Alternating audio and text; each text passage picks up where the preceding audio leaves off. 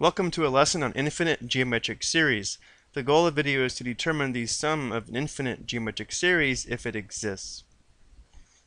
As we mentioned before, summing or adding the terms of a geometric sequence creates what is called a geometric series. So here is a geometric sequence, and here is a geometric series. Also notice that both of these go on forever, therefore they're an infinite geometric sequence and an infinite geometric series. And it is actually possible to find the sum of an infinite geometric series if the absolute value of r is less than 1. And if that's the case, then infinite sum will be equal to a sub 1 divided by 1 minus r. Let's take a look at a model to show why it's possible to find the sum of an infinite geometric series. If we take a look at this model, this purple area would be 1/2 times 1/2, or 1/4. And you can see it's 1/4 of this larger square. This next purple area would be 1/4 times 1/4, which would be 1/16. And notice how it's 1/4 of this smaller square. If we continue this process, the next area would be 1/8 times 1/8. Well, that would be 1/64. And notice that's 1/4 of this smaller square. If this pattern continues on forever,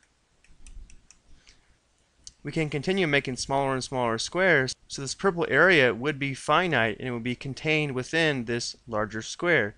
And using this new formula, we can determine what the area of the purple region would be.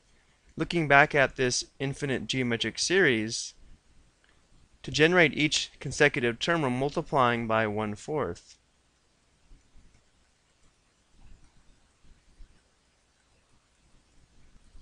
Which we know by now means that r is equal to 1/4.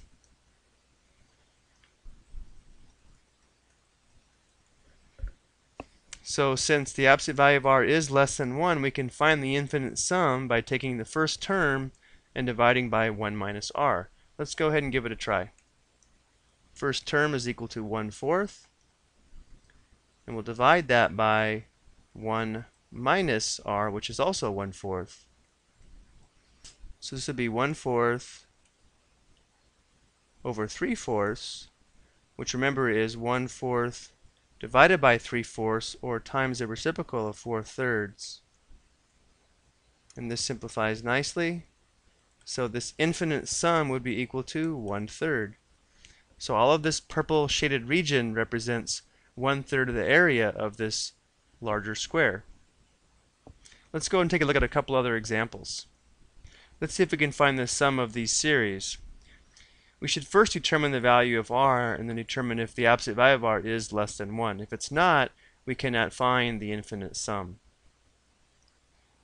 So remember, to find the value of r, we can select any term in the series and then divide by the term before it. I'm going to go ahead and start with the second term, so I'll take 7 divided by 14. Well, that's equal to 1/2. The absolute value of 1/2 is less than 1, so we can find the infinite sum.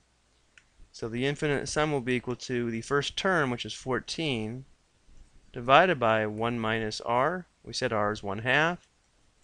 Well, 14 divided by 1/2, that's the same as 14 times 2. That'll give us a sum of 28. So for the second series, let's go ahead and find r. If we use the second term, r will be equal to 5 divided by 1. Well, if r is equal to 5, the absolute value of r is not less than 1. Therefore, this does not have an infinite sum because the sum approaches infinity. So we can say this sum does not exist.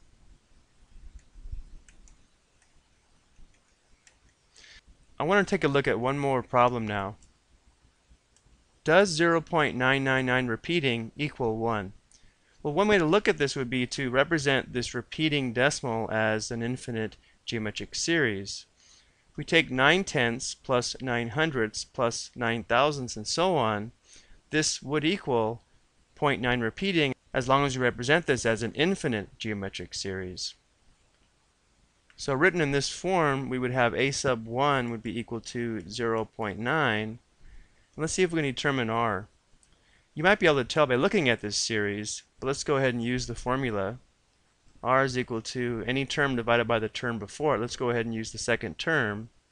So we have 0.09 divided by 0.9. Now if we wanted to eliminate the decimals here, we'd have to multiply both the top and the bottom by 100. And that would give us 9 in the numerator, and this would be 90 in the denominator.